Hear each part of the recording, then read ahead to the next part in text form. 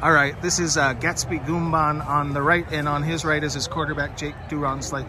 5 touchdowns, big win. Before I get to the positive stuff, how worried are you each week when Covina gives up 30 points a game? Is that concerning to you? No, sir. No, sir.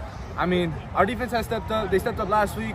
And today, I mean, we allowed a couple points, but we rely on each other. Last week, the offense didn't have such a great game, and we relied on our defense. Today, the defense relied a little bit on the offense, and I mean, we don't worry at all. We just rely on each other, and whatever it takes to get the win, we're going to do it.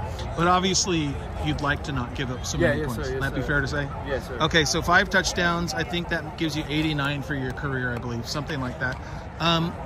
Can you name the guys that all caught touchdown passes? Today? I know Olivas had at least 2, right? Yeah, Olivas had 2. Heinz Soto had 1.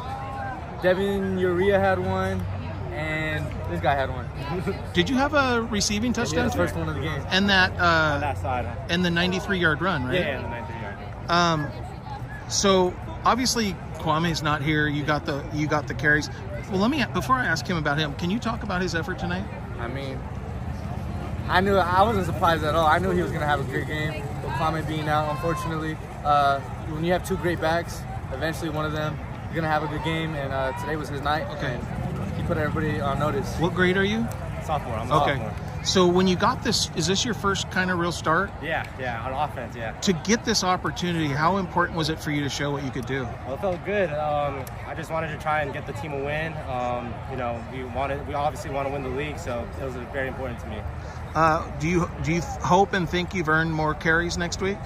That's up to the coaches, but I think I've. But do you hope? I hope so. Yeah. Okay. I hope so. So obviously, I was asking him about you. Can you talk about all-time leading quarterback in almost every category at your school?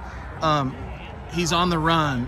It doesn't matter like what angle he's at, what position he's in. He makes a good throw almost every time.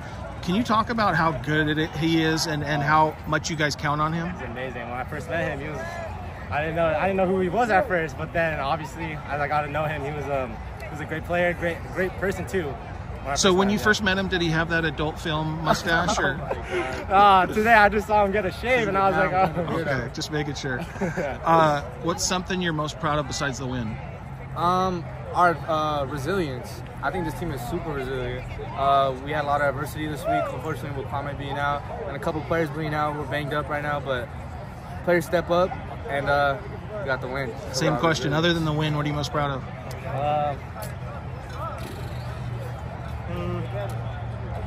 Probably my performance. I ain't gonna lie. Okay. Not gonna lie, but I think we all played well as a team. I'm just proud of that. Like especially with like Jake said, like with the amount of players that are down, like we all stepped up as a group. So okay. I'm proud of that. Yeah.